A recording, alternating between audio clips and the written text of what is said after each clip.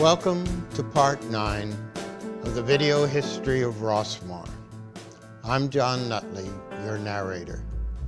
Looking at the period from 1990 to 1995, we notice the coming together of various segments of the population. We came together to honor and celebrate. They came together to resolve difficulties and decide issues. They came together to care for one another and enjoy life in Rossmoor. Many issues unresolved in Part 8 were settled in this period. We begin this story with our participation in the Persian Gulf War.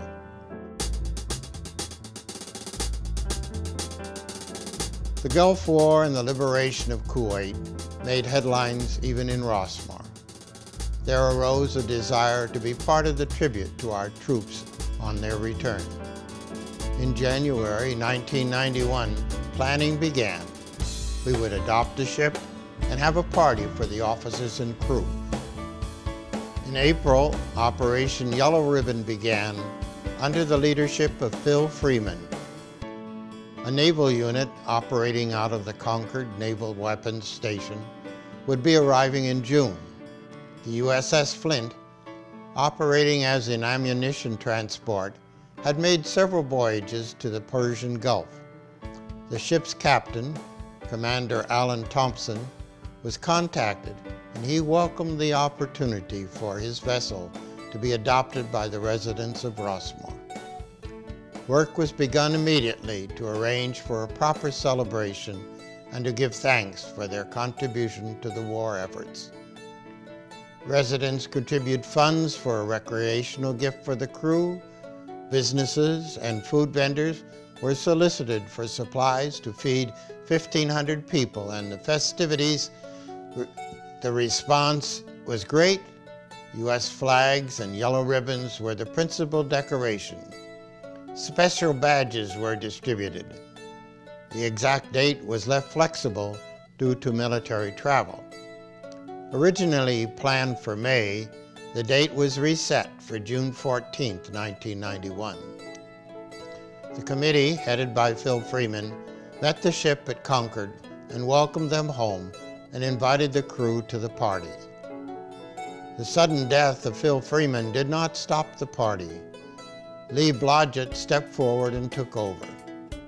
On June 14th, over 300 sailors and their wives and families descended on the welcoming Rossmoorians, wearing yellow ribbons and waving U.S. flags.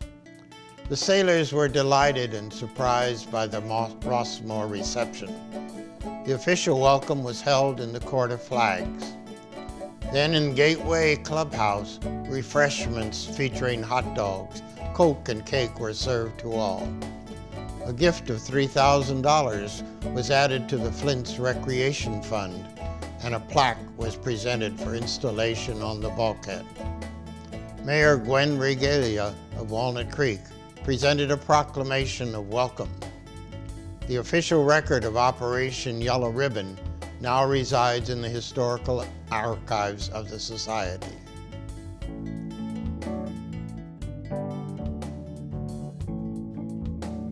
The dispute between the various mutuals and the Golden Rain Foundation came to be resolved during the early 1990s. In previous episodes, we discussed the conflict between First Walnut Creek Mutual and the Golden Rain Foundation regarding the management of the mutual.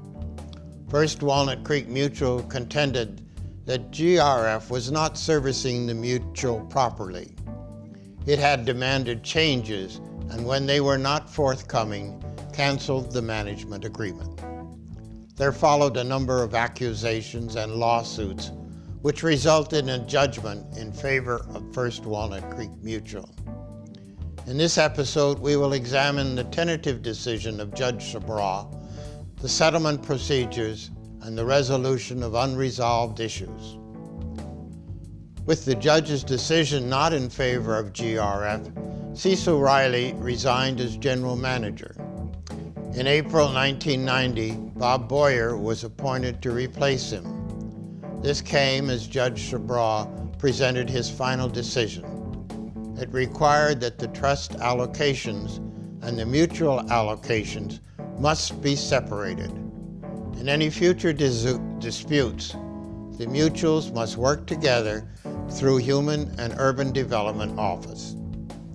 In July, GRF sent First Walnut Creek Mutual one check to cover all outstanding costs. First Walnut Creek Mutual refused to accept it as it did not identify the accounts. Separate checks were needed for each claim in conformity to the court's decision. New checks were sent and accepted by First Walnut Creek Mutual. In August, First Walnut Creek Mutual sent out to each manor checks for $200 from the money received from GRF's Machinery and Equipment Fund. First Walnut Creek Mutual's total receipts have now reached $1.1 million. To recover its cost, GRF proposed to assess the other residents $240 per manor. This was eventually rejected. It also sued Sherman-Williams for improper payment, for which they received $175,000. The other area of concern was the accounting practices. In November 1992, First Walnut Creek Mutual voiced its uncertainties and asked for arbitration. It still wanted to see the separation of the trust account from the management service account. Insurance, pension funds, accounting, and methods of allocation were also concerned. No reorganization, as required by the court decision, had yet been made. By June 1993, still no action, and arbitration had failed. First Walnut Creek Mutual then sued GRF. Both sides felt that the other had not acted honorably. In July, GRF separated the funds and the sides returned to the bargaining table. It was not until May of 1994 that all issues were resolved satisfactorily. First Walnut Creek received an additional $100,000 in settlement. Thus ended First Walnut Creek's dispute with GRF management. It would continue to use Coldwell Bankers as management agent for several years. Golden Rain Foundation had already begun to examine its operation to develop procedures for reorganization. Second and Third Walnut Creek Mutuals looked at their agreement with GRF. In July of 1991, Second Walnut Creek Mutual notified GRF that it would terminate its agreement in 2 years. Second and Third Walnut Creek Mutuals formed the Mutual Services Committee with Len Hedberg as chair to establish new standards for service. Mutual 8 joined them and also announced its intention to terminate its contract. GRF, in its desire to remain as management agent, released Hal Menges of its business operation to be their consultant. Through 1992, the Mutual Services Committee worked on requirements for service. In September, Third Walnut Creek Mutual explained the results of their study. On November 18th, GRF hired Steve Adams, who had worked on the Mutual Services Committee, to head its new Maintenance Services Department. In 1993, the separation of trust operation and mutual operations were completed. Separate budgets were prepared for each mutual other than First Walnut Creek Mutual. In June, new management agreements were signed by GRF and Second Walnut Creek Mutual and Third Walnut Creek Mutual. Margaret Grant, the new president of GRF, was instrumental in reaching the accord. Mutual 8, meanwhile, had signed with CB Commercial Management Services, Coldwell Banker. Second and Third Walnut Creek Mutuals continued to be concerned about charges for services. Discussions were to continue for several months. In March of 1994, GRF reported an overrun of $1.7 million. numerous complaints led to the revelation of accounting technical errors. Procedures were developed to eliminate the problem in the future. By April of 1994, maintenance costs assignments had been reached between GRF and the several mutuals. The Joint Mutual Board, which for many years had governed and decided how the mutual shared expenses were divided, began a reorganization process. It would no longer perform such actions by court ruling, as it was an infringement on each mutual board's responsibility. They proposed to become an advisory and prepared new bylaws. In March of 1994, a new joint mutual board was elected. After a series of public meetings, the new bylaws were approved. In May of 1994, Ben Wisner, noted for his financial skills, was elected to replace Margaret Grant as GRF president. Most of the difficulties that had plagued the mutuals and GRF for almost 10 years had been set to rest. Various boards look forward to the calmer years ahead.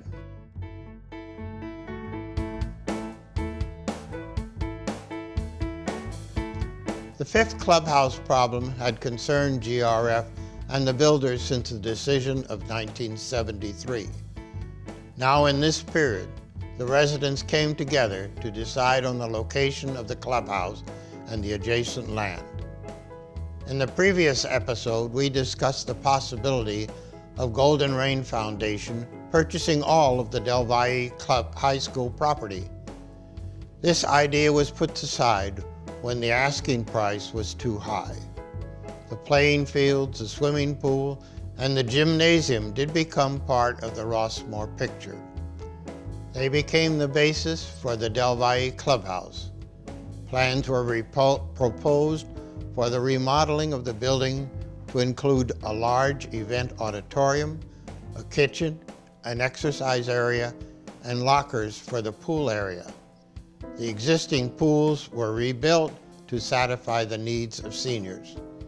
A large parking lot was laid out. Several community meetings were held to receive input from the residents. With the plans in place, the Golden Rain Foundation allocated $2.5 million for the project. Work progressed for over a year. By mid-July of 1993, the new clubhouse was nearing completion. In August, there was a preview showing for GRF prior to adding the finishing touches. Finally, on October 6, the official opening took place. 2,000 residents visited the new clubhouse and gave their approval. The new fitness center proved so popular that it was necessary to expand it and add additional pieces of equipment. The total cost for the Del Valle Clubhouse was finalized at $6,718,000. This included the price of the property. The Acalanes School District had divided the high school property into 7 parcels. Our clubhouse was Lot 1. Waterford was Lot 2. Lots 4 and 6 were subjects of dispute between UDC Homes and the Manor Care, which we will discuss later. There was some interest in Lot 7, as it contained the classrooms and the auditorium.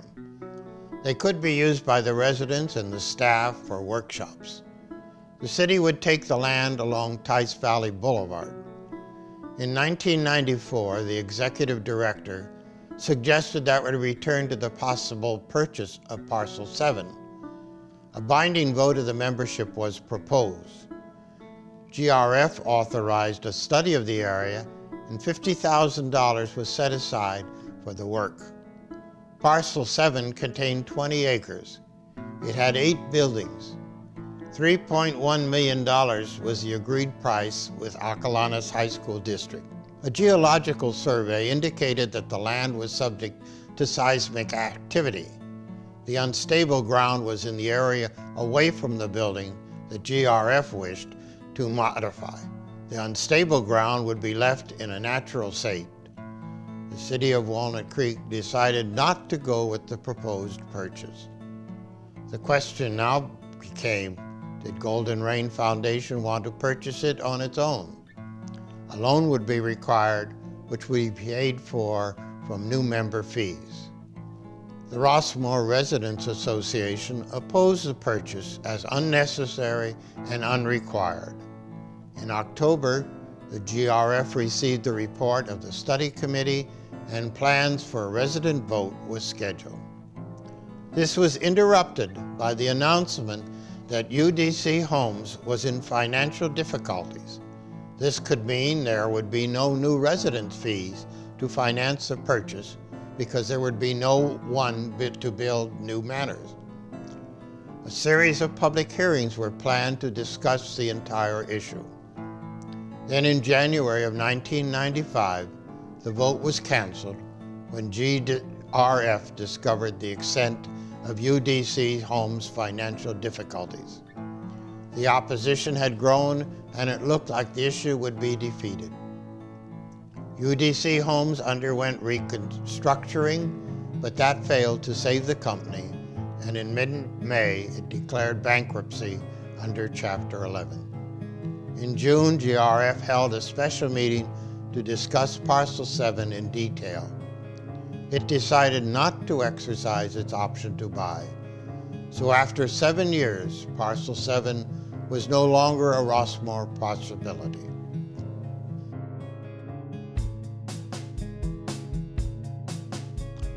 Along with the concerns for the 5th clubhouse was the issue of a nursing facility. While the issue was primarily between Manor Care and UDC Homes, it did involve Rossmoorians. As originally planned, passage to the medical facility would go through Rossmoor. For many years, residents had been calling for some type of nursing facility for Rossmoorians. It would serve those returning from the hospital or recuperating from illnesses or accidents. In the breakup of the Del Valle High School property by the school district, one of the lots was purchased by Manor Health Care for a medical facility. In order to serve the proposed facilities, its personnel would need entrance rights through Rossmoor. The Golden Rain president signed a letter of agreement permitting usage of the streets. This was opposed by the residents. A class action suit was initiated by 9 Rossmoorians referred to as Adler et al. Against GRF, UDC Homes, and Manor Care. The easement right was the core of the controversy and propelled the controversy over the next 3 years. At a town meeting in August 1991, a large turnout of residents opposed the location of a nursing facility in Rossmoor. The Joint Mutual Board sponsored a ballot. The vote was 4,140 to 267 against. The residents did not want the facility inside Rossmoor. It was now proposed that UDC Homes and Manor Care exchanged lots. In April 1992, Manor Care went to court and sued UDC Homes for $2.8 million. As Lot 4 was not suitable for the purpose of its purchase, the possibility of a road through Waterford area was suggested, but rejected by the Golden Rain Board. In July, Manor Care again suggested a swap of Lot 4 for Lot 6 with access to the nursing facility from Tice Valley Boulevard.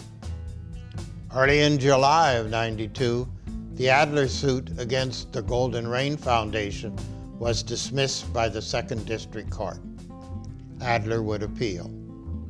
The suit against UDC Homes and Manor Care remained to be decided.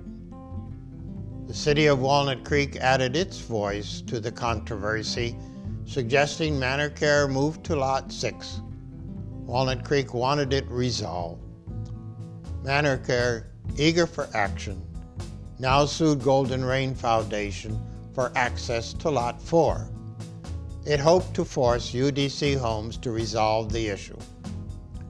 For the rest of the year, there seemed to be no visible work towards a solution. Then in January of '93, UDC Homes introduced the possibility of a skilled nursing facility on Lot 6. Meeting with representatives of Walnut Creek, Manor Care, Golden Rain, and UDC showed common interest in the swap of the two lots. The acreage of the two lots was the basis of the differences that needed to be resolved. The lot sizes were 12.4 acres and 4.3 acres. If Manor Care would consider a smaller size facility, a solution might be reached. Then in June, a compromise was reached. Manor Care would build its nursing facility on Lot 6 with an entrance on Tice Valley Boulevard.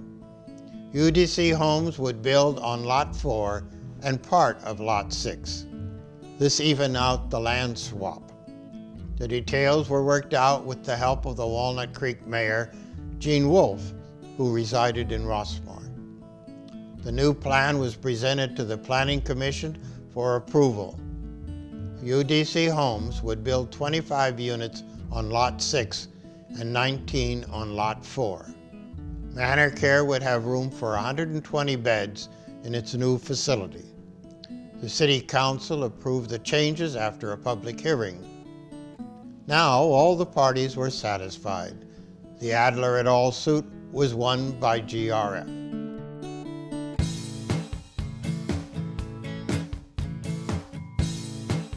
The undeveloped areas of Rossmoor were lands at the south end of the valley and along the East Ridge.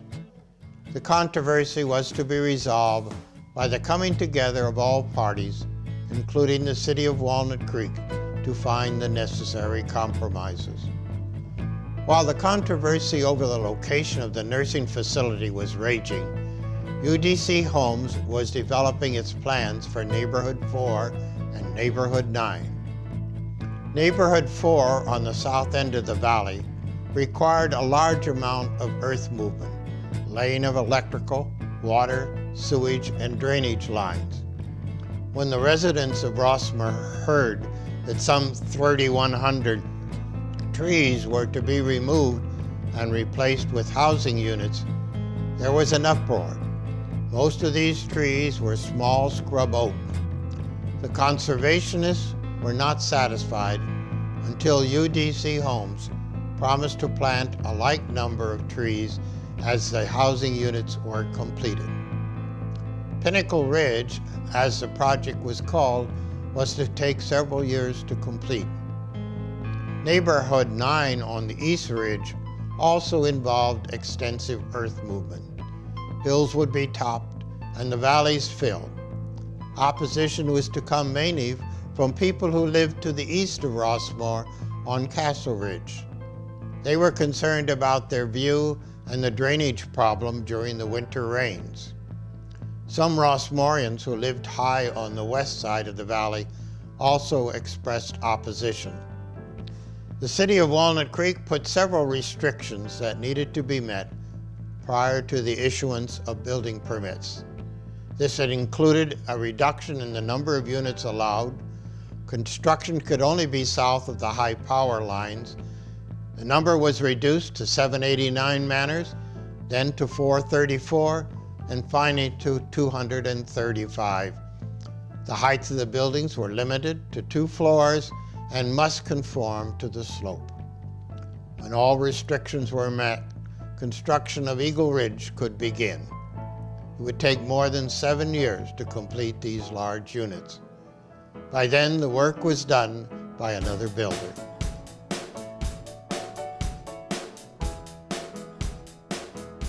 For most residents, life in Rossmoor did not rotate around these issues. They were more concerned about coming together to enjoy life. Let us look at some of these activities that illustrate this coming together. Rossmoor had come together to celebrate and honor our troops in the Persian Gulf War. This celebration showed what could be done through cooperation. They now turned to more mundane activities. The swimmers swam in the pools and frolicked in group sports. For the lawn bowlers and the golfers, the green lawns and the warm days made chasing the ball an enjoyable way to spend the day. The lawn bowlers even hosted the U.S. Lawn Bowling Championships. Players from various states and countries vied for trophies. The golfers were proud of their new Creekside clubhouse. The pro shop and the fairway room were fine additions to the community. The tennis players eagerly challenged each other on the new courts in the Buckeye Grove south of Tice Creek Drive.